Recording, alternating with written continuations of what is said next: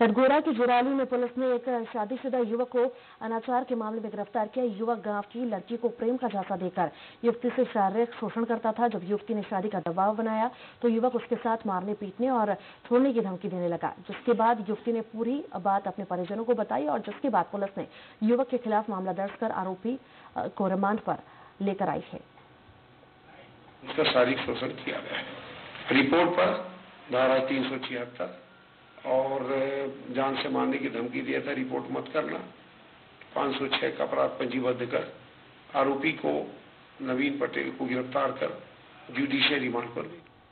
इंदौर की कनाड़िया पुलिस ने राज्य